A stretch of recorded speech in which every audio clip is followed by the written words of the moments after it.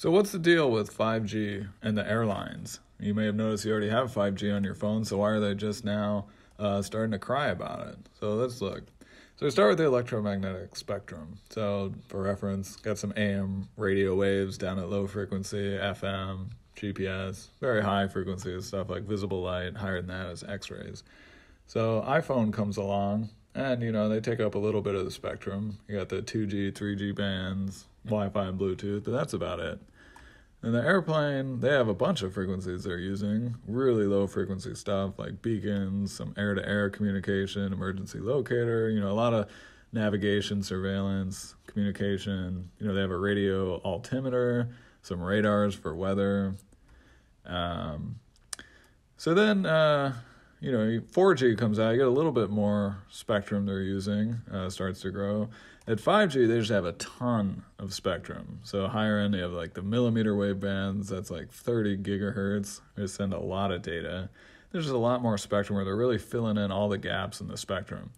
Now, not all of this turns on at once. In fact, a lot of 5G uses the same frequencies that have already been used on 2G and 3G. So for the most part, 5G turns on your phone and it's not overlapping everything or anything else, anything new. So not a problem. But if we zoom in right now on the radio altimeter, that's at about 4.2 to 4.4 gigahertz. It turns out there's two 5G bands on either side of that. And they give bands stupid names like N77 and N79. And these butt right up against the airplane's radio altimeter.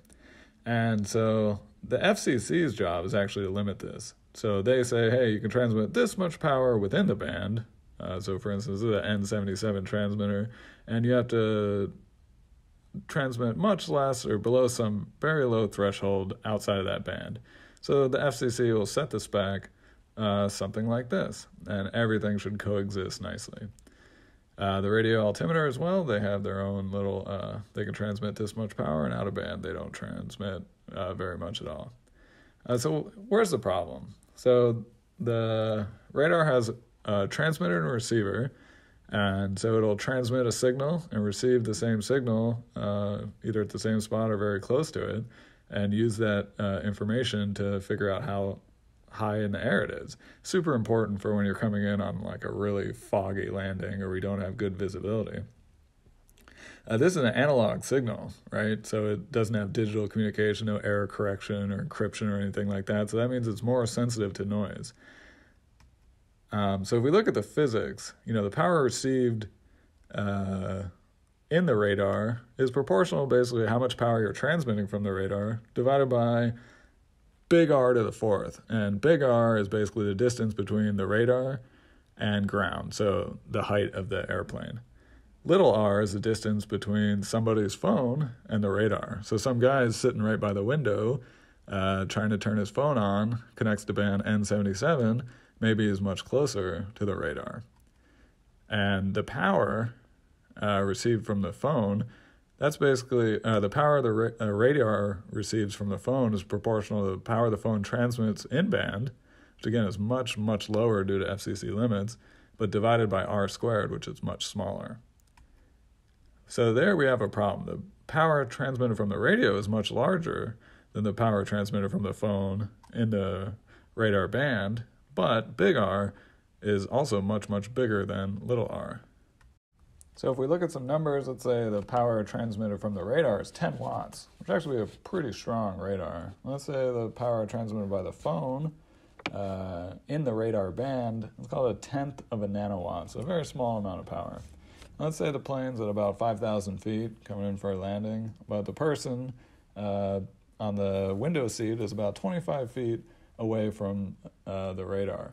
So if we run the numbers, you get the power transmitted from the phone divided by R squared. You get about, let's call it 1.6 times 10 to the minus 13th.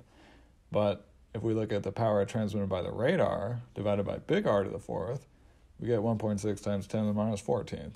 So that means the power received from the phone, even though it started much smaller, is actually 10 times stronger than what the radar got bounced back from the ground.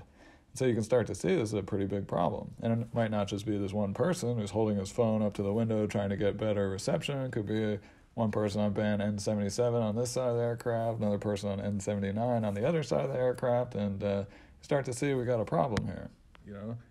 Basically, you got to trust when your airplane needs that radar, which is critical for low visibility landings, that the person sitting on that side isn't trying to turn on their phone to send a quick text before the airplane actually lands. And that's why they tell you don't turn on your airplane. Don't turn on your phone, take it out of airplane mode while you haven't landed, because there's some critical equipment that might be affected.